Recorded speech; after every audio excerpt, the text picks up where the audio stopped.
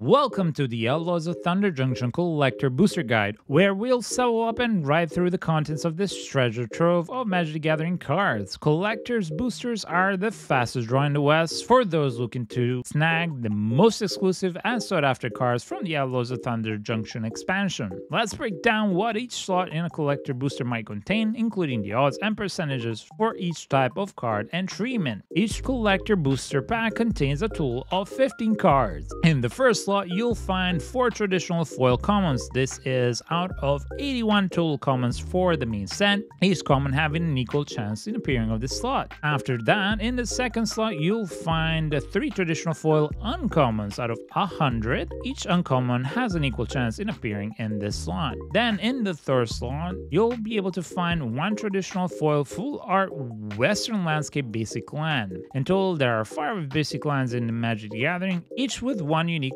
piece of full art. These are full art versions of the basic land showcasing the Western themed landscapes of Thunder Junction. Each basic land variation has an equal chance of appearing in this slot. In the first slot, you'll find 1 non-foil Breaking News uncommon. Breaking News cards feature a front page news style frame reporting the spell as a crime with thematic artwork and design. These are all cards that have been reprinted before, and there are a total of 65 of them, 20 uncommons, 30 rares, and 15 mythics. Each Breaking News uncommon has an equal chance of appearing in this slot. Next, in the fifth slot, you'll find 1 traditional foil Breaking News uncommon. Similar to the non-foil Breaking News uncommons, in this slot you'll have the same odds with a premium on the foil treatment. In the sixth slot, you'll find 1 traditional foil rare or mythic from the main set or the Big Score subset. Now in total, there are 60 rares from the main set, 20 mythics from the main set, and on top of that, the Big Score consists of cards from a magical vault, with 30 mythic rares included in this slot. Also, here you'll be able to find them in the normal art and frame. The odds in this slot are that rares appear more frequently than mythic rares, with Big Score mythic rares being particularly elusive in general. In the 7th slot, you'll find 1 non-foil Booster Fun or Extended Art rare or mythic rare. Now, Booster Fun cards can include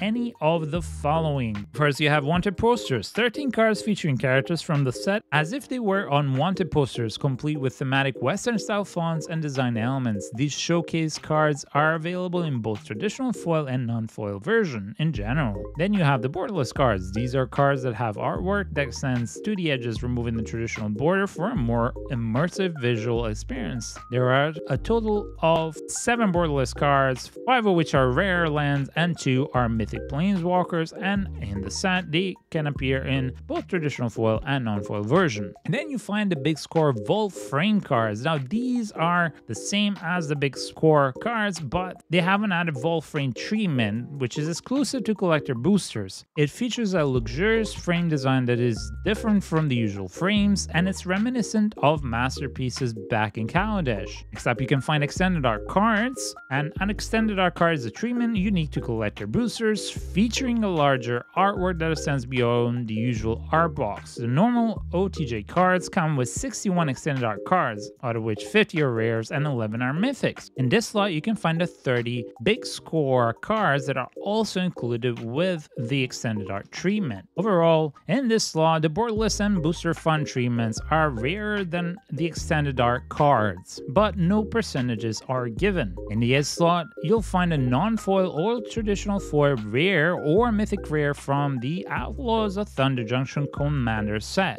There are 4 mythic rare face commanders from the OTC set that can appear in this slot in non-foil, but only the borderless version of these commanders exists in this slot. After that, you have 36 other Extended Art cards that can appear in this slot in non-foil, out of which 32 are rare and 4 are mythic, and then the 4 mythic rare Extended Art commander cards can also appear in this slot in traditional foil. In the 9th slot, you'll find 1 non-foil Breaking News rare or mythic rare, and the rares are more common than mythics, as there are 30 rares and 15 mythics. In the 10th slot, you'll find the more complicated slot. Here you can find 1 traditional foil Booster Fun rare or mythic rare, or a Breaking News rare or mythic rare, or a special guest mythic rare, or a texture foil Breaking News mythic rare, or a Vault Frame raised foil mythic rare. Out of this treatment that we haven't discussed, we have the special guests, which are reprints with new art are reimagined in the style of Thunder Junction, often featuring thematic elements like extremely snazzy hats. These are all mythics, with some mythics being more mythical than others. Then you have the Vault Frame raised foils. So some of the Vault Frame cards, which is 5 of them, appear in raised foil with a special elevated golden stamp embedded in the frame itself. These are only found in collector's boosters. Lastly, you have the texture foil breaking news. Similar to the Vault Frame raised foils, these are texture foil versions, but here the whole card is textured out of each of the 15 mythic rare breaking news cards, adding a unique flair to foils and makes them extra blingy. These are also unexclusive to collector boosters. In total, in this slot, you have the following chances. You can find a normal extended art rare 42% of the times, or about 1 in every 2.38 packs.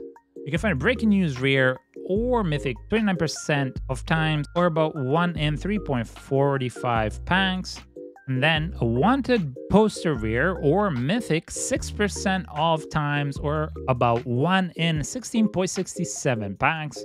Then you find a big score extended art mythic 5% of times, or about 1 in 20 packs. And a big score Vault Frame mythic about 5% of times, or 1 in 20 packs. Then a board list rare or mythic 4% of times, or about 1 in 25 packs. A special guest mythic 3% of times, or 1 in 33.33 packs. Then a texture foil breaking news mythic in about 1% of packs, or 1 in 100 packs. And then the raised foil Vault Frame mythic rare is the hardest one to find in this slot, with less than 1% of chance. And not given an exact percentage, it means that it's less than 1 in 100 packs, but we can't give you a specific odd. In total, each collector booster box contains a total of 12 collector boosters. And regarding the slots, this brings us to a total of 4 commons that you can find in each pack, 3 to 5 uncommons, 5 rares or mythics, and up to 7 alternate art cards, and 1 traditional foil full art Western landscape basic land in each pack. So we hope you've enjoyed this video. Make sure to give a thumbs up and sub to the channel, as it helps small channels like ours a lot. And do let us know what you're most excited about in this expansion in the comments down below, as we read and reply to every one of them. And remember that you'll be able to find any and all of these type of cards in our UK exclusive card marketplace at veryfriendlysharks.co.uk, so make sure to check that out if you're interested in buying or selling your cards on the market. As we close this guide, remember that the Outlaws of Thunder Junction collector boosters are your ticket to the most exclusive cards from the set. Happy hunting, may your pulls be as legendary as the Outlaws themselves, and until the next video, be good, be kind, have a good day, and we'll see you in the next one. Bye!